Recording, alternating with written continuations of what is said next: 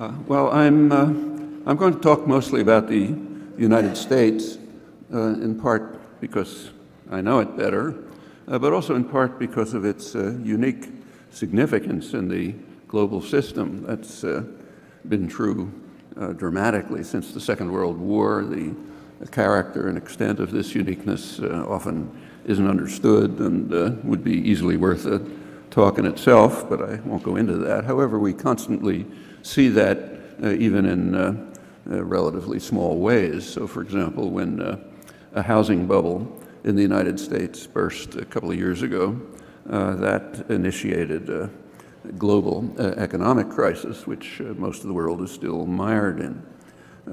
The worst outcomes were just averted by quite desperate measures. In another domain, when France and Britain wanted to bomb Libya a couple of weeks ago, they had to turn to a more reluctant Washington to do the heavy lifting and provide the vast bulk of the means of violence. The U.S. has a huge comparative advantage in that domain. Furthermore, although the United States, U.S. society and its political economy are unusual in some respects, it's not that different from elsewhere. And in fact, developments within the United States over the years have often foreshadowed what is going to happen pretty soon in other industrial societies of the state capitalist world. That world, in fact the whole world, is of course always changing, but there are significant continuities and they're worth bearing in mind. One continuity is that those who control the economic life of a country also tend to have overwhelming influence over state policy. And that should be a truism taught in elementary school. It was formed succinctly by Adam Smith in words that I've quoted before, but are important enough to repeat. Speaking of Britain, of course, he wrote that the principal architects of policy are the owners of the society. In his day, the merchants and manufacturers, the masters of mankind, as he called them, and they ensure that state policy serves their interest, however grievous the effect on others, including the domestic population, but primarily the victims of what he called their savage injustice abroad. And India was his prime example. That was early in the days of the destruction of India. Today the masters of mankind are multinational corporations and financial institutions, but the lesson still applies, and it helps explain why the state corporate complex is indeed a threat to freedom and, in fact, even survival.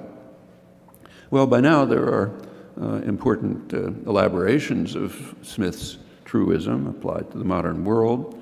The most significant and sophisticated version that I know is by political economist Thomas Ferguson, what he calls his investment theory of politics, which in brief and simplified essentially views U.S. elections as occasions in which coalitions of private investors coalesce to invest to control the state.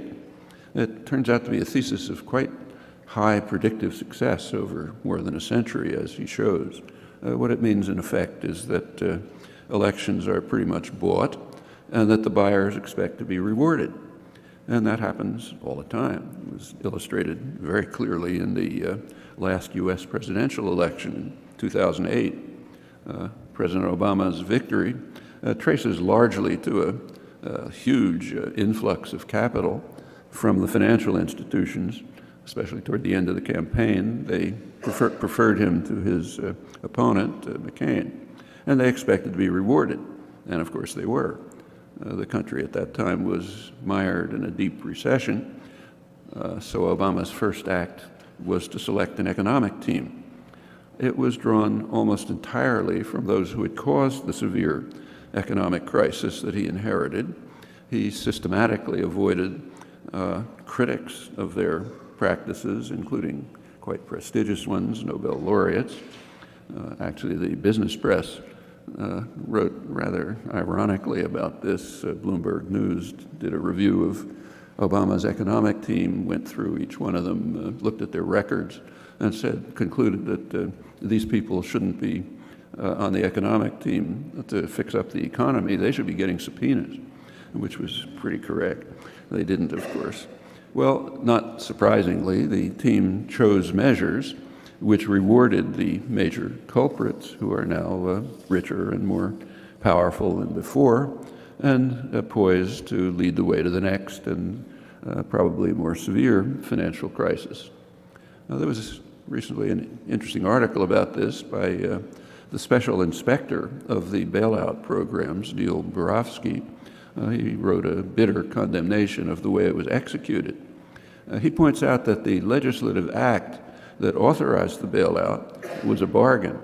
The financial institutions that were responsible for the crisis would be saved by the taxpayer, and the victims of their misdeeds, in fact real crimes, the victims would be somewhat compensated by measures to protect home values and preserve home ownership. It's mostly a housing crisis. Well, only the first part of the bargain was kept. The financial institutions were rewarded lavishly for causing the crisis, and they were forgiven for outright crimes, but the rest of the program floundered. As Borofsky points out, I'm quoting him, foreclosures continue to mount, with 8 to 13 million filings forecast over the program's lifetime, while the biggest banks are 20% larger than they were before the crisis and control a larger part of the economy than ever. They reasonably assume that the government will rescue them again if necessary. Indeed, credit rating agencies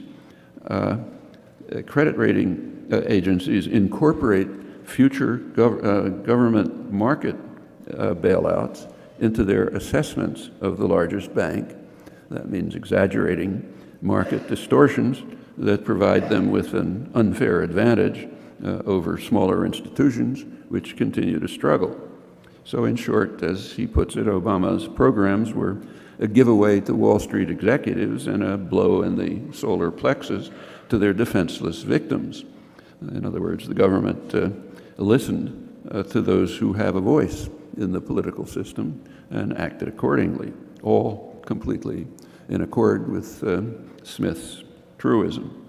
Well, there should be no surprises here. There are careful studies of Senate votes over a long period, and they show that the Senate is indeed responsive to a sector of the population, the top third in income.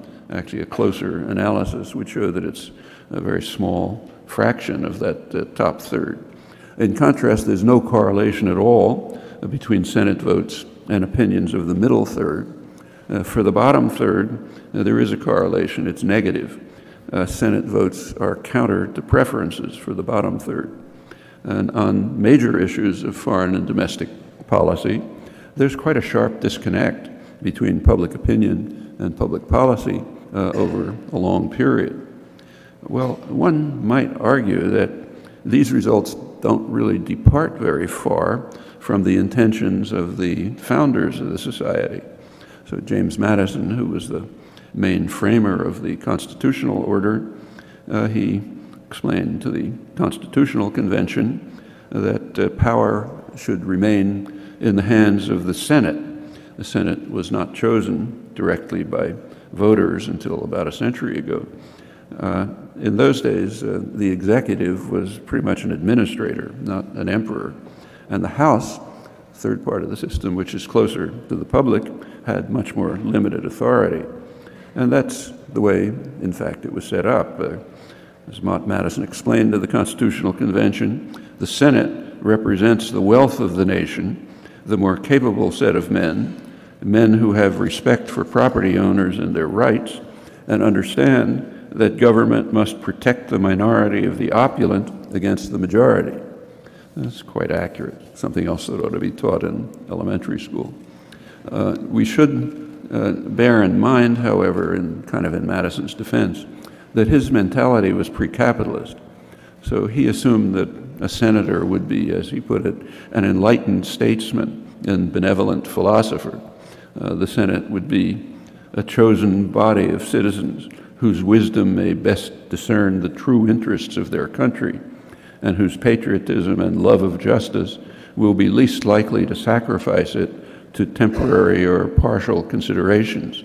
They would therefore refine and enlarge the public views, guarding the public against the mischiefs of democratic majorities.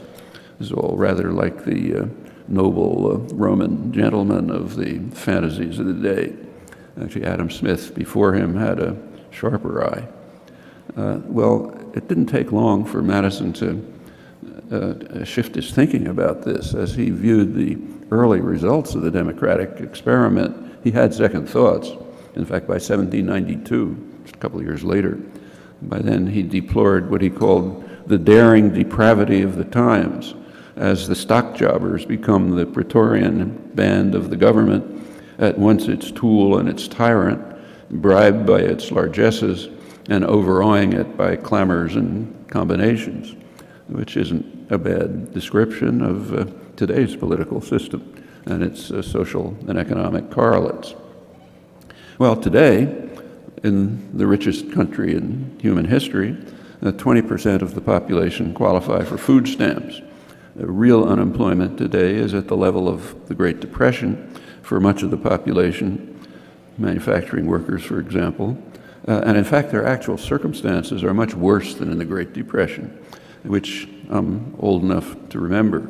Most of my family were unemployed working class, and the country was, of course, far poorer than it is today. But it was a hopeful period in many ways. There was a sense that people were doing something about it, and that times would get better. And indeed, they did, thanks to very active organizing, CIO, other things, and then an immense government stimulus, first during the war, then continuing through the post-war decades. Well, that's not true today. The jobs that are being lost are unlikely to return, at least under the current programs of the masters of mankind. Not graven in stone, but that's their programs. Well, while the population suffers, Goldman Sachs, which is one of the main architects of the current crisis, they're now richer than ever, and they have just quietly announced $17.5 billion in extra compensation for last year, with the CEO, Lloyd Blankfein, getting $12.6 million, while his base salary more than triples. And exactly as Borofsky said, they're poised to play the same game again. Why not? They can rely on the government insurance policy that enables them to safely engage in risky transactions, make huge profits, and they don't take into account what in the jargon of economics are called externalities, the effect of a transaction on others, crucially in their case what's called systemic risk. That is the likelihood that the whole system will collapse as a result of their risky and hence profitable transactions. And when it does collapse, as is anticipated, it's not a big problem. They can run to the powerful nanny state that they nurture, clutching in their hands their copies of Hayek and Milton Friedman and Ayn Rand and so on, and they can demand the bailout to which they're entitled because they are too big to fail, as it's put. And as one commentator added, Riley also too big to jail for quite serious crimes. It's a pretty impressive scam. Of course, it's in radical violation of capitalist principles, but the masters of mankind believe in those principles only for others, not for themselves. And that stance has a long pedigree. That's another matter that's important to understand if we want to grasp the nature of the world in which we live. Actually, it lies in the background of a very revealing interaction that's taking place right now between two countries that are quite different in terms of independence and economic development, the United States and Egypt. The democracy uprisings in the Arab world, particularly in Egypt, these are events of truly historic importance, and they're very frightening to Western power. for very simple reasons. The West is certainly going to do whatever it can to prevent authentic democracy in the Arab world. To see why, it's enough to take a look at the studies of Arab public opinion, which are certainly known to planners, even though not to the Western public, at least to those who keep to the media.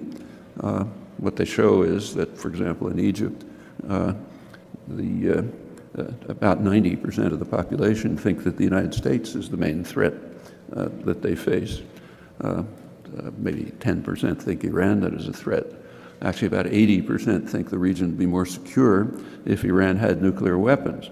Those figures happen to be high in Egypt, but they're pretty much true across the Arab world. So it's obvious that the West is going to do whatever it can to prevent those opinions from entering into policy, which means to prevent any form of authentic democracy. These are extremely important events, and it's important to take a look at how they're developing. So the first, all of these have long histories, incidentally. So, for example, the Egyptian movement, you probably saw, was led by a group of young, tech-savvy people who called themselves the April 6th movement. Why April 6th? Well, that's a reference to a major labor action that was planned on April 6th, 2008, at one of the major industrial installations in Egypt, the Mahala textile installation. There was supposed to be a big strike, a lot of support activities. I was crushed by the military dictatorship that we were supporting. Forgotten here, who cares, but not forgotten there. And the same is true in the other countries. The things that have suddenly burst forth are not coming from nowhere. That's true of the first one too, which doesn't even get reported. The current wave of uprisings actually began in the last African colony, one of the two countries of the Arab world that was invaded, occupied, and settled by an outside power. That's Western Sahara, technically a UN dependency, supposed to move on to decolonization. It was invaded in 1975 by Morocco. Brutal invasion, like most, settled a lot of the Moroccan population there, illegally, of course. And there have been repeated protests. There was another one in November, last November, an effort to set up a tent city. Moroccan forces quickly crushed it. Since it's a UN responsibility, the issue did come to the Security Council, but France made sure that there would be no inquiry into what happened. It has to protect its Moroccan client. That was the first. The other occupied country, as you know, nothing. So far the lid has been on tightly. That's Palestine. Plenty to say about that, but I think most of you are familiar with it, or should be, at least, not least from the very courageous and important work done right here by the late Jim Graff. Well, whatever is going to happen, it's not clear. All of this is still work in progress. But despite internal barriers and external constraints, these popular movements have achieved substantial success, and they have pretty exciting prospects. One of the most dramatic recent moments was last February 20th, when Kamal Abbas sent a message from Tahrir Square in Cairo to Wisconsin workers, saying, "We stand with you as you stood with us." Abbas is a leader of the years of struggle of Egyptian workers for elementary rights that lie in the background of today's Arab Spring. As I said, brutally crushed by the Western-backed dictator. He's also a leading figure in the current uprising. And Abbas's message of solidarity to Wisconsin workers evoked the traditional aspirations of the labor movements, solidarity among working people of the world and populations generally. Well, right now the trajectories in Cairo and Madison are intersecting, but they're headed in opposite directions. In Cairo, towards gaining elementary rights denied by the dictatorships. In Madison, towards defending rights that have been won in long and hard struggles and are now under severe attack. And each of these is a kind of a microcosm of tendencies that are underway in global society following varied courses. And there are sure to be far-reaching consequences of what's taking place in the decaying industrial heartland of the richest and most powerful country in human history, and in what President Eisenhower called the most strategically important area in the world, namely the Middle East, a stupendous source of strategic power, probably the richest economic prize in the world in the field of foreign investment. Those are the words of the State Department in the 1940s. That was a prize that the U.S. intended to keep for itself and its allies in the unfolding New World Order of the day that they were organizing and implementing, and in fact still do. Well, it's normal for the victors to consign history to the trash can, and it's normal for the victims to take it seriously. And if we want to understand the world, we should follow their example. Today is, in fact, not the first occasion when Egypt and the United States are facing similar problems and moving in opposite directions.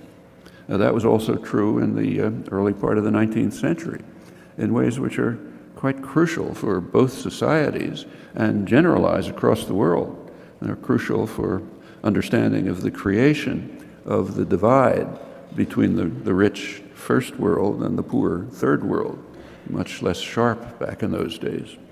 Well, at that time, early 19th century, Egypt and the United States were both well placed to undertake rapid economic development.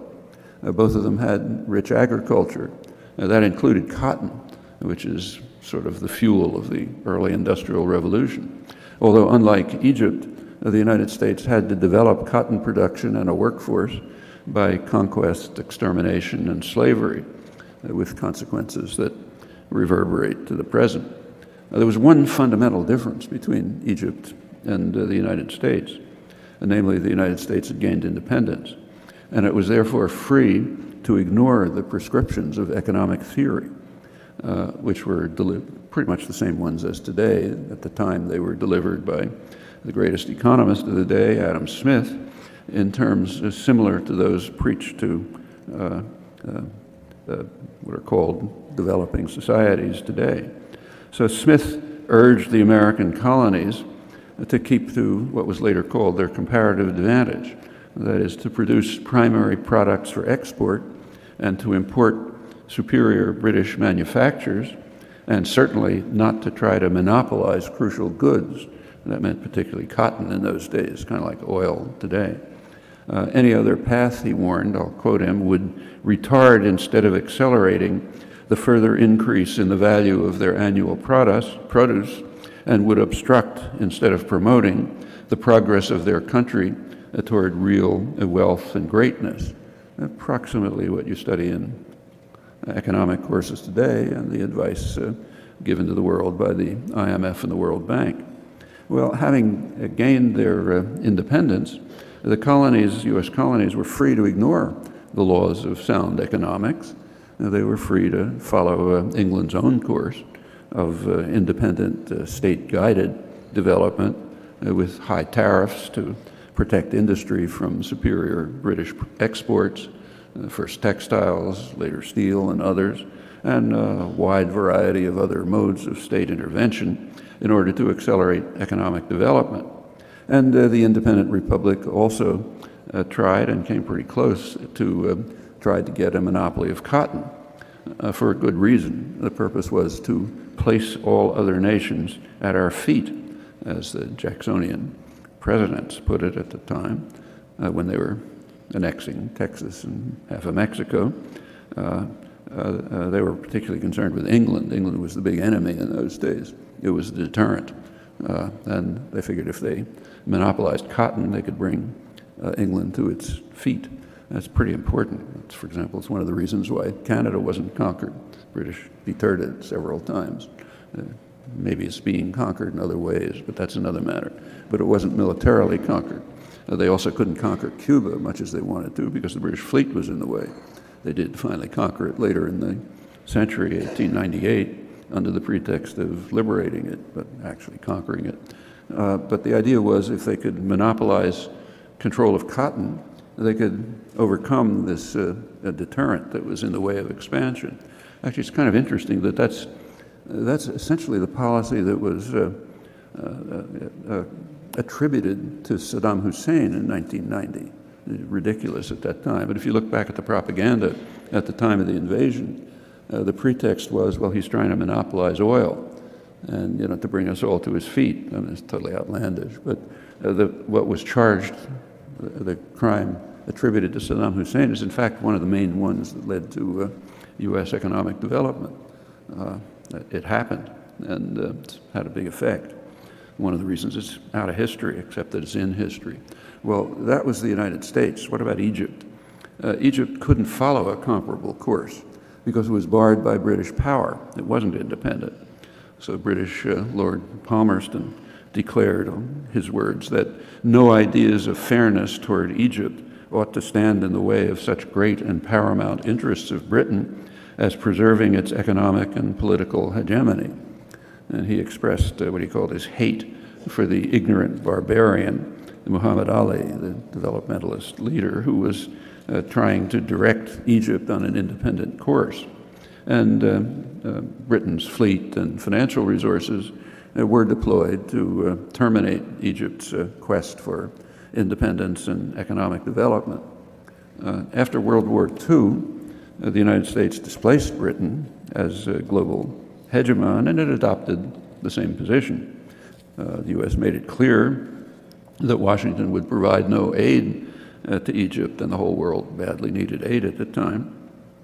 The U.S. would provide no aid to Egypt unless it adhered to the standard rules for the weak, the ones I cited, which of course the U.S. continued to violate itself, imposing high tariffs to bar Egyptian cotton and causing a debilitating dollar shortage. Actually, that's the usual interpretation of market principles. It's fine for you, fine for disciplining the weak and controlling them, but not me, please. I want the nanny state to make sure I'm okay. That applies at home, too, the way Goldman Sachs and its colleagues and their representatives in government understand very well. These are really leading themes of modern history. They're the basis for essentially the basis for the first third world distinction. This generalizes all over, and for what's happening internal to the rich societies as well. Well, as these kind of quite simple principles predict, elections are increasingly just becoming a charade run by the public relations industry, which tries to mobilize populations to vote while making sure that issues are marginalized for the reason I mentioned. The public has different opinions about issues than the masters of mankind, so you want to keep them aside. I should say that while I'm talking about the United States, it's not true everywhere. So if you go, say, to the poorest country in South America, Bolivia, they actually have democratic elections, pretty remarkable ones, especially in the last 10 years. So in the last 10 years, the most repressed, bitterly repressed segment of the population, the indigenous population, have actually entered the political arena, pressed their demands, took part in elections, won the elections, elected someone from their own ranks, a poor peasant, not somebody from the Skull and Bones at Yale, and won the election on real issues, serious issues like control over resources, cultural rights, how to handle problems of justice in a complex multi-ethnic society. And then in another election a couple of years later, they did even better. Well, that's democracy. You have to look pretty hard to find anything like that in the industrial world. What's happening in our societies is something quite different. The public relations industry, which essentially runs the elections, it's applying certain principles, namely the same principles. It's applying certain principles to undermine democracy, which are the same as the principles it applies to undermine markets. The last thing that business wants is markets in the sense of economic theory. Take a course in economics, they tell you a market is based on informed consumers making rational choices. Anyone who's ever looked at a TV ad knows that's not true. In fact, the industry, if we had a market system, an ad, say, for General Motors, would be a brief statement of the characteristics of the products for next year. That's not what you see. You see some, movie actress or a football hero or somebody, driving a car, or, up a mountain or something like that. But the point is to create, and that's true of all advertising. The goal is to undermine markets by creating uninformed consumers who will make irrational choices, and the business world spends huge efforts on that. And the same is true when the same industry, the PR industry, turns to undermining democracy. It wants to construct elections in which uninformed voters will make irrational choices. It's pretty reasonable, and it's so evident you can hardly miss it. And it's another one of those things that ought to be taught in elementary school. It's kind of embarrassing to talk about something so obvious to a university audience. Well, all of this is second nature to the masters of mankind. So, for example, after his 2008 victory, as perhaps you know, Obama immediately won an award from the advertising industry for the best marketing campaign of 2008. He beat out Apple computers. And if you look at the business press, where people talk more openly, executives were euphoric. They said they'd been marketing candidates like toothpaste ever since Reagan, but 2008 was the greatest achievement. They said it was so great it's going to change the style in corporate boardrooms. The 2012 election is now expected to cost $2 billion. It's going to have to be mostly corporate funding. So it's not at all surprising that Obama is selecting business leaders for top positions. The public is quite angry and frustrated, but unless Western populations can, say, rise to the level of Egyptians, they're going to remain victims. In the United States, the Republicans long ago ceased any pretense of being a traditional political party. They are so deep in the pockets of corporate America and the super rich, you need a telescope to find them. Democrats, who incidentally by now are mostly what used to be called moderate Republicans, so the Democrats there are not too far behind. Obama's choice of an economic team, which I mentioned, is an example. Actually, I didn't put it quite accurately. There was one exception in his economic team, namely Paul Volcker. He was the Secretary of Treasury under Ronald Reagan. But the spectrum has shifted so far to the right that Volcker was the last liberal calling for some kind of regulation. It was, incidentally, not is. He was kicked out, replaced by Jeffrey Immelt. He's the CEO of General Electric. That's the nation's largest corporation. And his special responsibility, if you look back at the rhetoric, was to create jobs. Actually, a more accurate comment, again, by Tom Ferguson, is that what we actually have here is the disappearance from the scene of the best known and most visible critic of the excesses of the financial sector, and his replacement by the sitting CEO of a company that is heavily dependent on government aid of all sorts, including diplomatic assistance to invest more in China and to shift jobs there. This is not about jobs, it's about political money. The White House knows it will need to raise about $1 billion for its re-election campaign. That's the context in which this and Obama's other recent appointments need to be judged. And the business world, not surprisingly, was quite pleased. The London Financial Times reported that Mr. Immelt's appointment was applauded by the U.S. Chamber of Commerce, major business lobby, which they said has been among the president's harshest critics and funded many Republicans who ran against Democrats in last November's election. But maybe that'll be over, and the last barrier to business rule could be out of the way. Well, if you look at GE, General Electric, More than half of its workforce is abroad, and more than half of its revenue comes from overseas operations. Also, most of its revenues come not from production, though it's regarded as a manufacturing enterprise, but from financial operations, for which, incidentally, it received a hefty bailout when Wall Street tanked. While the appointment was proclaimed to be for job growth, it actually has little to do with that. More accurately, it's what's called follow the money. More than a century ago, the great political financier, Mark Hanna, said that two things are important in politics, money, and I've forgotten the second one, another thing for elementary school. That's far more true today, especially with the radical changes of the past 30 years, and they're important to understand. Now, these developments, roughly the last 30-odd years, they followed one of the major changes in world order in the modern period, namely the dismantling of the post-Second World War economic system, so-called Bretton Woods system, which had been designed by the victors of the Second World War, the United States and Britain.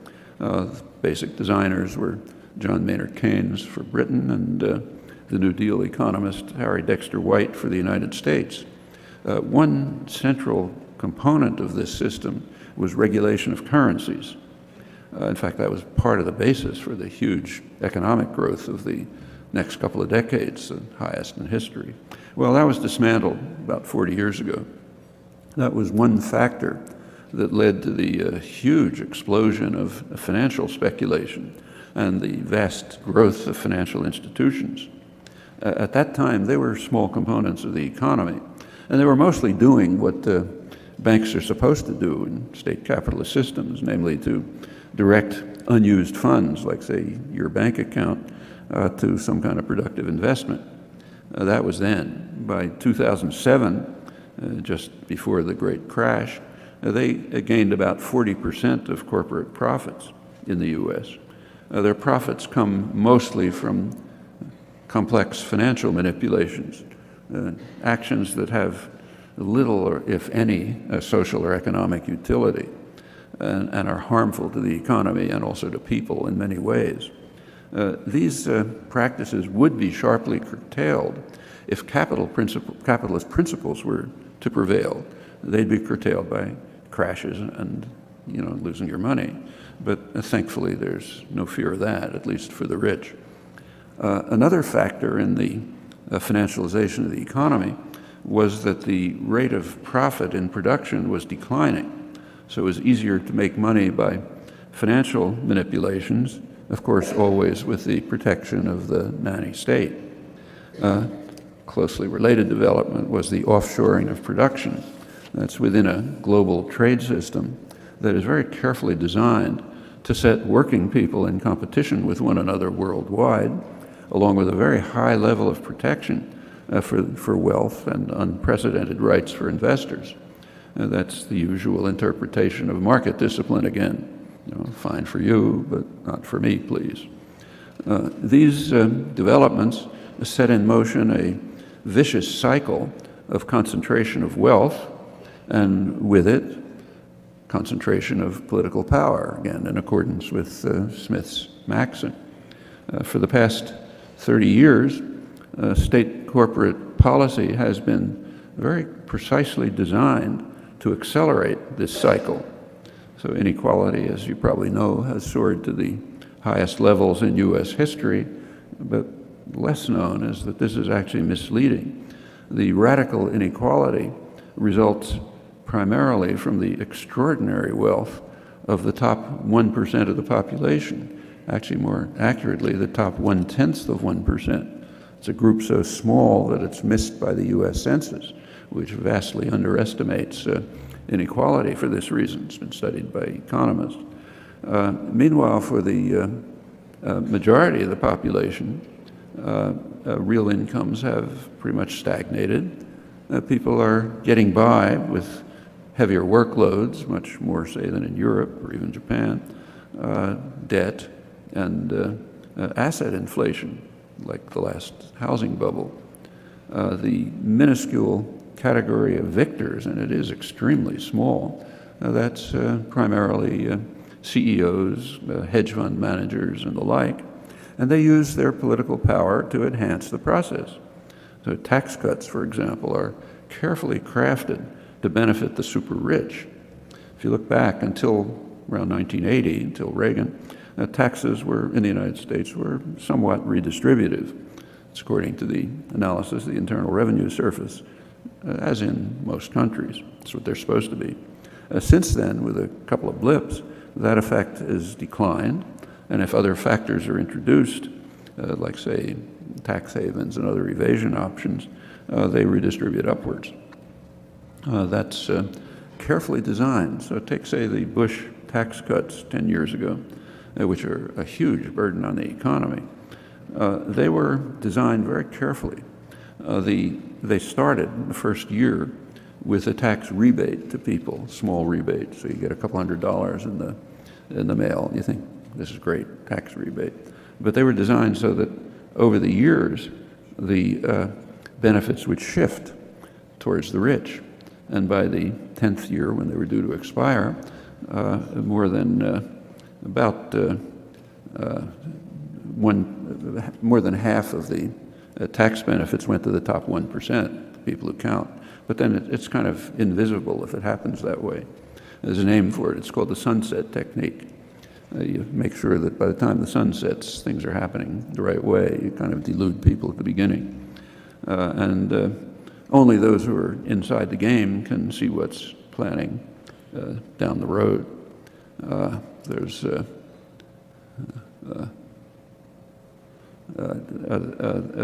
These are perfectly normal kind of policies for the people who are called conservatives, who now want to make it permanent.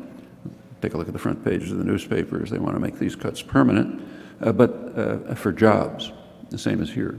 The reason we have to give a huge amount of money to the top 1% of the population, or a fraction of that, which spends it on whatever they feel like, is for jobs.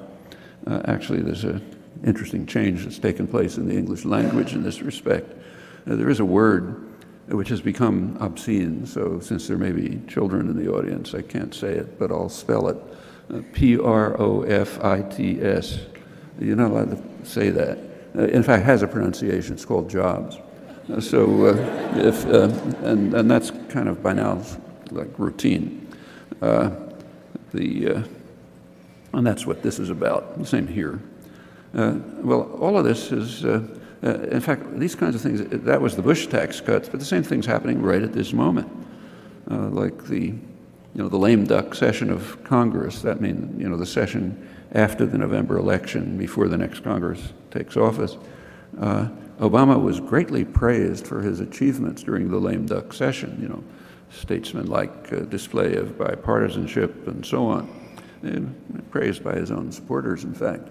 Well, there were some achievements. The main achievement was a tax break for the super rich. And I mean super rich, like I'm pretty well off, but I'm below the cutoff for that one. It was super rich tax cut. Of course, that increased the deficit, which is supposed to be the big thing we're worried about. Carrying that off required some pretty impressive footwork, but it was done. Also, at the same time, there was a tax increase for federal workers, but it wasn't called that because you're not supposed to talk about tax increases. It was called a freeze. Think for 5 minutes, a freeze for maybe 5 seconds. A freeze for public sector workers is identical to a tax increase for them. So this is a tax increase for public sector workers disguised as a freeze. There was also a payroll tax decrease for Social Security. Social Security is paid by working people. It doesn't contribute anything to the deficit, contrary to what you read. Workers pay for it. And there was a decrease in that payment, which kind of sounds good. People need the money. But again, it was a Trojan horse. Take a look at the way it was designed. It was the sunset technique again. The freeze was carefully designed so that it ends right before the presidential election. Now, political figures understand perfectly well that with an election coming up, nobody's going to say, let's raise the payroll tax.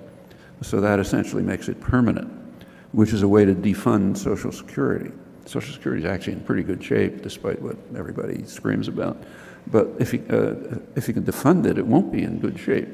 And there is a standard technique of privatization, namely defund what you want to privatize. Like when Thatcher wanted to privatize the railroads, first thing to do is defund them. Then they don't work, and people get angry, and they want to change. You say, okay, privatize them, and then they get worse, you know. And in that case, the government had to step in and rescue it. But that's the standard technique of privatization. Defund, make sure things don't work, people get angry, hand it over to private capital. Well, that's the Social Security scam. If they can succeed in defunding it, and trying for decades, it's too popular to do much about, and very efficient, incidentally, minuscule administrative costs, you know, nothing like the outlandish privatized healthcare system. So it's kind of hard to get rid of, but if you can defund it, it might work out. That's the point of this decision in the lame duck session. And that's kind of important. Social Security, first of all, if it can be privatized, it's a huge bonanza for investors. There's a ton of money in the Social Security system. It's kept in a trust fund or invested in government bonds and goes back to working people. But if that can get into the hands of financial institutions, they can make a ton of money by using those funds to enrich themselves, and as usual, when the system crashes, to going back to the taxpayer to bail them out. So it's a great technique. Also, Social Security really has defects. Like it's of no use whatsoever to wealthy people. I mean, they may get it, but they're not going to notice it. It's a toothpick on a mountain, so who cares? But for a large part of the population, it's their means of survival. That's particularly true right now. People had a tremendous amount of their fake wealth, which they believed in housing. It was all a fake bubble, but they believed in it. It's what was used for borrowing, for education, for anything. That's gone. $8 trillion of it are gone. Those people are going to be surviving on Social Security, but that's of no significance to the wealthy, of course. There's a kind of a deeper point. Social Security is based on the principle that Kamal Abbas was talking about, namely solidarity, social solidarity. Social Security is based on the idea that you're supposed to care what happens to people who are in need. So like if there's a disabled widow across town and she doesn't have food to eat, you're supposed to care about it. That's what Social Security is. And that's a bad idea. You're supposed to look after yourself, not care about other people. The Social Security is dangerous. It kind of undermines preferred doctrines, and it can even lead to action, which could change the way the world works. So we don't want that. In fact, there's a large-scale attack on public education. It's based on the same principles. If you can privatize, and the same techniques are being used. Defund it so it doesn't work, complain about how it doesn't work, privatize it, gets worse. But then you've undermined social solidarity, and it's fine for the wealthy anyway. They'll get what they want. Well, all of this is part of a quite impressive campaign of class war, which has many aspects. A lot of them aren't immediately visible, but they're there. So, for example, the government sets rules on how corporations are run, what's called corporate governance. And the rules that have been set up during this passionate class war period, the rules are that CEOs can pick the boards that set their salaries, and that work out techniques like, say, stock options, which conceal short-term gain. And you can imagine how that works when you pick your own board. Well, there have been efforts to try to get this to be more transparent, but they were beaten back by Congress. Same is true of deregulation. During the period when New Deal regulations were maintained, there were no financial crises. System went along smoothly. Since Reagan, there have been regular financial crises, each one worse than the preceding one, but the rich and powerful make out fine for the reasons I mentioned. The public pays, rich benefit.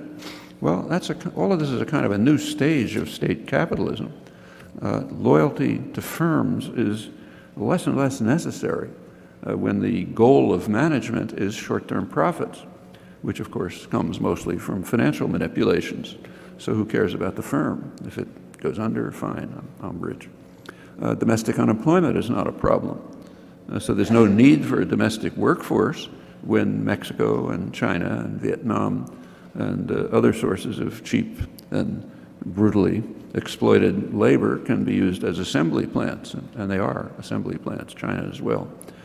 Major industries increasingly have their workforces overseas, like General Electric, while, I have to say that word, I'm afraid, sorry, while profits come home back to the pockets of a few.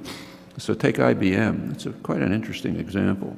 The business press recently ran a big article about them and said that correctly that IBM may strike many people as the quintessential American company, but over 70% of its workforce was outside the United States at the end of 2008.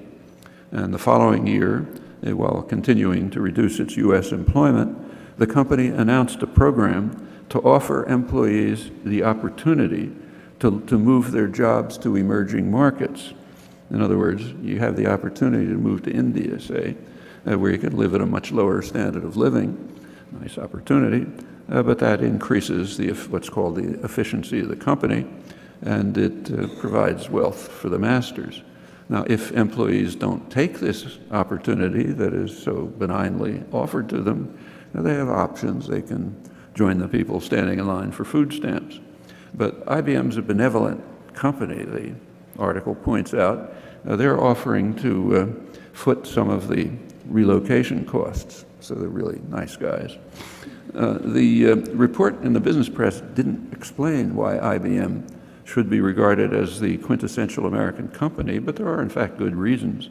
One is that IBM relied on the taxpayer for its wealth. That's how it learned to forget about earlier things like helping out Nazi Germany. But just in the recent period, it learned to shift from punch cards to computers, modern computers. It learned it at Pentagon-funded labs like MIT, where I work, for example. When finally, in the early 60s, the firm was able to produce its own fast computers, but they were too expensive for businesses, so the nanny-state stepped in to purchase them. Now, in general, a procurement by the state is a major device of taxpayer subsidy. Well, many years later, actually decades later, IBM was finally able to make profits in the market and was also able to spin off wildly successful enterprises like Microsoft and others, which also benefited amply from public subsidy. So indeed, it's true, it is the quintessential American company, and management is following sound economic principles in shifting employment abroad. What happens to the country is not their business. Well, it's worth noting that this really is new. Not very long ago, the long-term future of the firm was an important consideration for management, less and less so under modern forms of state capitalism. And rather interestingly, these issues were foreseen by the great founders of modern economics. Adam Smith, for example, he recognized and discussed what would happen to Britain if the masters adhered to the rules of sound economics, what's now called neoliberalism. He warned that if British manufacturers, merchants, and investors turned abroad, they might profit, but England would suffer. However, he felt that it wouldn't happen because these people the masters would be guided by a home bias.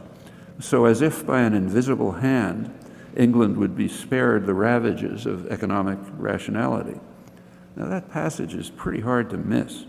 It's the only occurrence of the famous phrase, invisible hand, in Wealth of Nations, namely in a critique of what we call neoliberalism.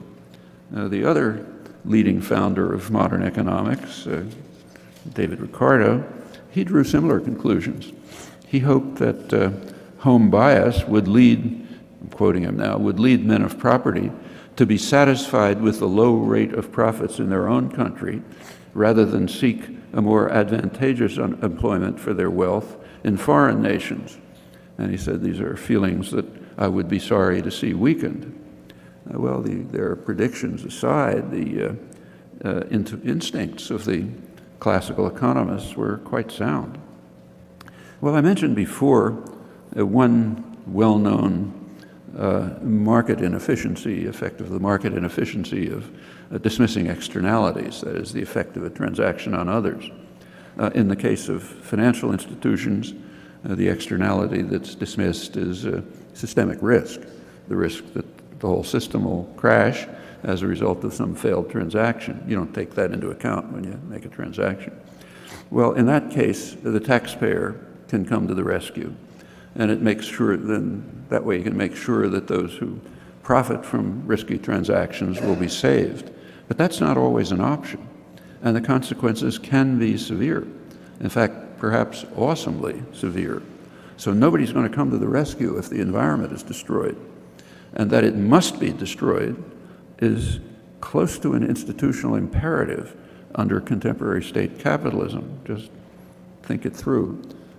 Business leaders right now are conducting massive propaganda campaigns to convince the population that anthropogenic global warming, global warming because of human interference, is a liberal hoax. And they're succeeding. Like in the United States, probably 2/3 of the population believes this by now. Well, the CEOs who are running these campaigns, they understand what all of us understand. They understand that the threat is very real, very grave, that it'll destroy everything they own, it'll wreck the lives of their grandchildren. They know all of that. But they don't, as CEOs of a corporation, in that institutional role, they have no choice. They can pull out, of course. But if they stay there, they have to maximize short-term gain and market share. Actually, that's a legal requirement under Anglo-American law. If they don't do it, they'll be out and somebody else will come in who does do it. So it's an institutional property, not an individual one. And it does set off a vicious cycle, one that could be lethal. And to see how imminent the danger is, just have a look at the new Congress in the United States, the one that was propelled into power by large-scale business funding and propaganda. Almost everyone there is a climate change denier, and they've already been acting on those assumptions. They've been cutting the limited expenditures there are for dealing with environmental problems. And if the United States doesn't do anything significant, the rest of the world isn't either. Well, worse than that, some of them are true believers. So, for example, the new head of one of these committees on the environment, he explained that global warming can't be a problem because God promised Noah that there wouldn't be another flood. Takes care of that. Well, if that was happening, like in Andorra or some small remote country, maybe we would laugh. But it's not laughable when it's happening in the richest and most powerful country in the world. And before we laugh, we might bear in mind that the current economic crisis is traceable in no small measure to the fanatic faith in such dogmas as the efficient market hypothesis, and in general to what Nobel laureate Joseph Stiglitz 15 years ago called the religion that markets know best. The religion made it unnecessary for economists and the Federal Reserve to notice that there was an $8 trillion housing bubble that had no basis at all in economic fundamentals. It was way off historical trends, and that devastated the economy when it burst. No need to look at it because we have the religion. Markets know best, so forget it. Well, all of this and that religion is resuscitated despite what happened. All of this and much more can proceed as long as the general population is passive, apathetic, devoted to consumerism, or maybe hatred of the vulnerable. As long as that's true, the powerful can do as they please, and those who survive will be left to contemplate the ruins.